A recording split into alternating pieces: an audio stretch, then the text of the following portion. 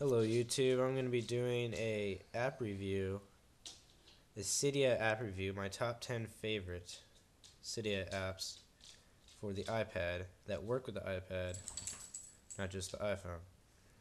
So let's see here. My number 10 would have to probably be the vertical scrolling, because everyone can do this, but you can now, with this Cydia app, I have all the links of all my top 10 in the sidebar for the repositories for Cydia. So this is Infiniboard, I think. You can go to here in Infiniboard right there. So Infiniboard, vertical scrolling right on.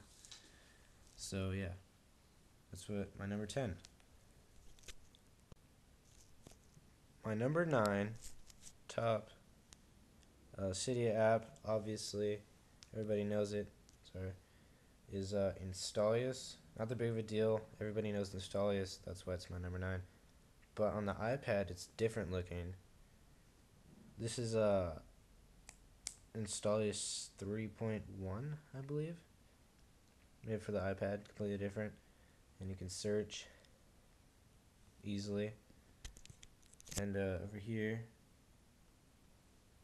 you can choose to only have iPad apps or not, which is really handy. And so yeah, you can have iPhone apps that you can download. So yeah, it's number 9. Alright, and then my number 8 is MakeItMine. So here we go. MakeItMine. Come on. Okay. MakeItMine, basically, it's a Cydia app. It says Erica right there. Sorry for the terrible quality. I'm using my iPhone to record this because my friend has my camera. So basically what MakeItMine does, so allows you to change the time to whatever you want it to say. So I have iPad reviewing for my YouTube channel. So you can make it say anything. Just be like, do, and you hit done. So we're gonna have it turn into that by hitting banner right here. So hit banner and it'll change that right there. If you hit carrier, then it will change what's right there, which is normally iPad. I changed to AT&T, so it looks like I'm a badass. And so that's number 8.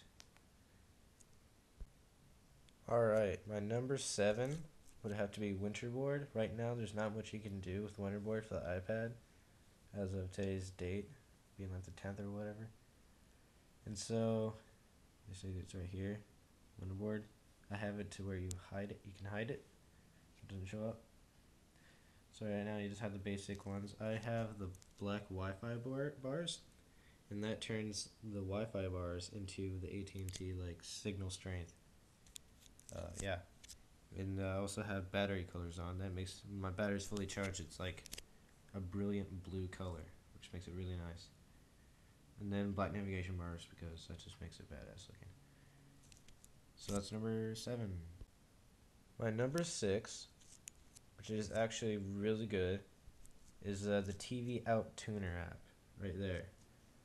Basically, what it lets you do is connect your iPad to the TV, such as that one, and see exactly what's on the screen on the TV, which is really good. I like it.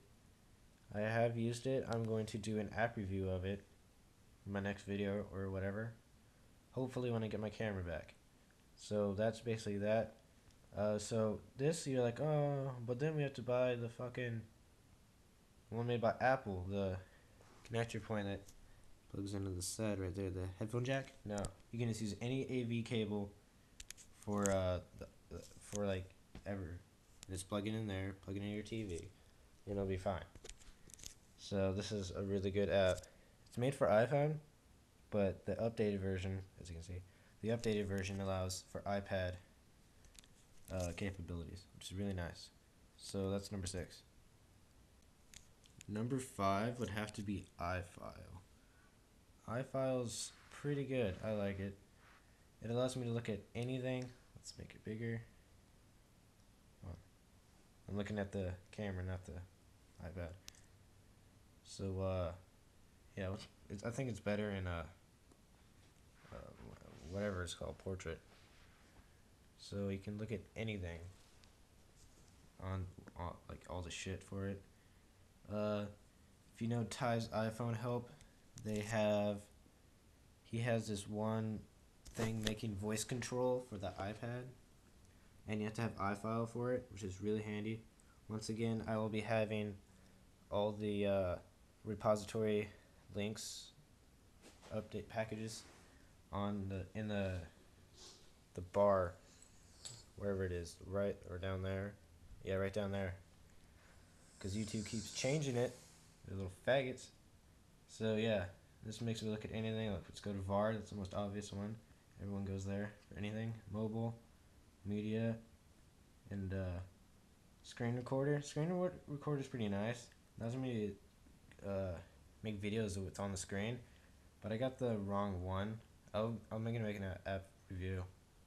This will probably be my number 4, and so unfortunately it's for iPhone mainly. It's recorded what's on my screen in the iPhone size, so it's only doing like a side of it.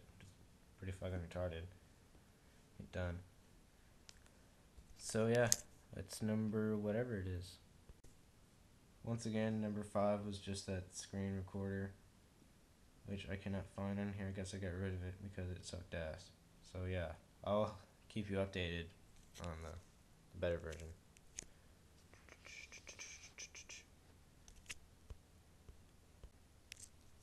Now, my number 4 favorite would have to be iStrings.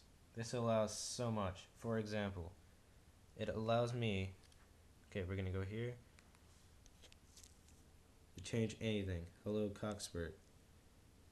There's a 534. That is just a font swap. So we're gonna lock it in the password. Enter this shit. Let's say you mess up on typing the password. Let me hit that. You fucked up. Yes, you can change to anything you want. I changed to that. So hold on, let me type in the password. And so that's really awesome. Let's say I deleted something. I delete something. I don't like this. Let's get rid of it. Okay. Okay, now we're getting rid of BattleBears. Delete. Fuck off BattleBears. Goodbye. No thanks.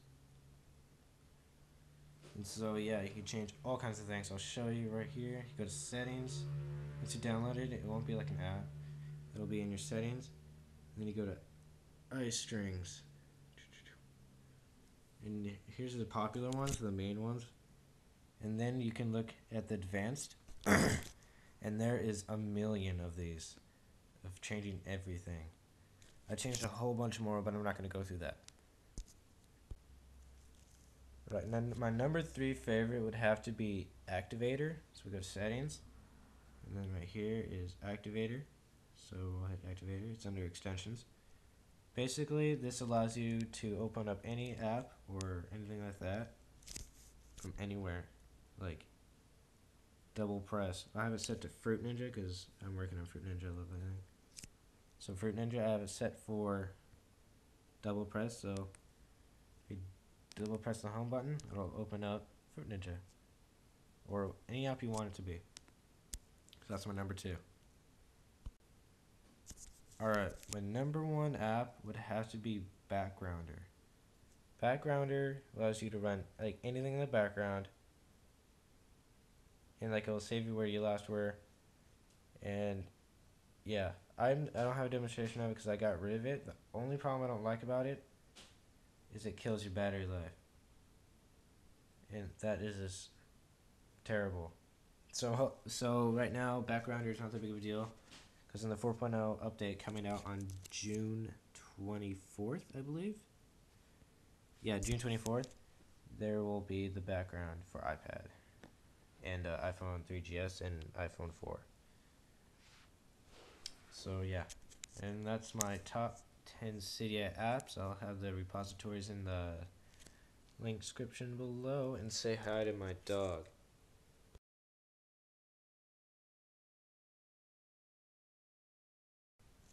Alright, so my number 3, whatever fucking number I'm on, 4, 3, yeah, 3.